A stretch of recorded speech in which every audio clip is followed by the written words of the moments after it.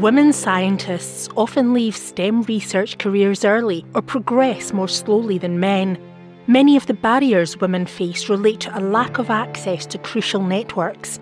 visNET explored new ways of networking, particularly online, with 28 women postdoctoral researchers. Despite many reporting personal experiences of systemic discrimination, harassment and exclusion, these also declared not feeling impacted by gender discrimination and being sceptical of women-only programmes. The effect of this contradiction manifested itself as low self-confidence, imposter phenomenon and a dislike for self-promotion, particularly through social media. Only transactional networking up within their subject silos was valued.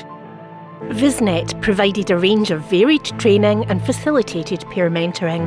Our cohorts successfully engaged with social media, grew their networks from small, dense and centred around their boss to wider, more diverse and centred around themselves, and visualised new and more specific career goals. visNET created a stronger sense of community of practice and source of support, which in turn provided our participants with new opportunities.